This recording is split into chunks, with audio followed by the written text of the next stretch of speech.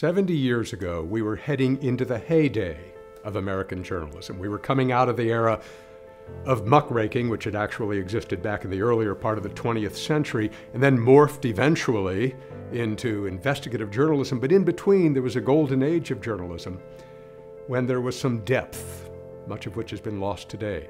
There was some depth because of Edward R. Murrow, because of the advent of network television, where people could sit and listen for a while to a single newsmaker being grilled rather aggressively. And that was all possible when there was money to work with.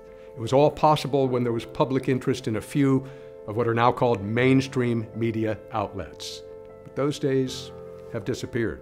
There was another very important piece of the 1950s, the 60s, until the 1980s, the mid-80s.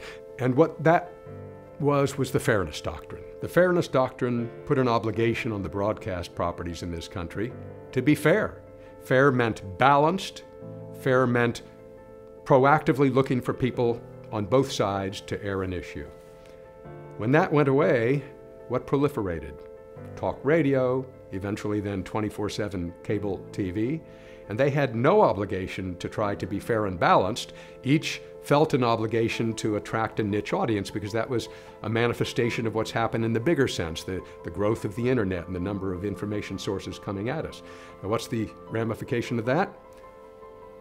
Fewer ad dollars, less money to work with, fewer reporters around the country and around the world, fewer editors to do fact-checking and all the rest. And what you have as a result is what everybody sees today, news organizations that aren't always getting it right and aren't providing the kind of coverage they used to provide. Where's journalism, where's news coverage going to be in 30 years? I'm not in the prediction business, but the one thing we know is that the principles of journalism, I won't say they won't change, they can't change, because the principles are the principles. They're the 10 Commandments, but there are 3 or 4.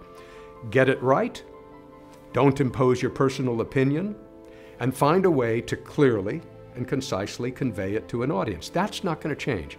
But I know that there are going to be 2 obligations placed upon the people in this country. The people who work in journalism are going to have the obligation to do what they're always supposed to have been doing. But the other obligation's on the American people, on the consumers of information. Because it used to be they just had a few places they would look. Now they are bombarded. We are bombarded from every direction. So we've got to figure out how to discriminate between those straightforward presentations of news and those that are deliberately skewed.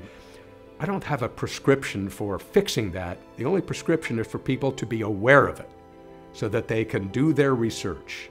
Go to the Snopes.coms of the world and see if something is true or false.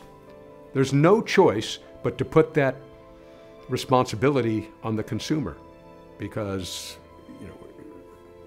the problem's out of the box.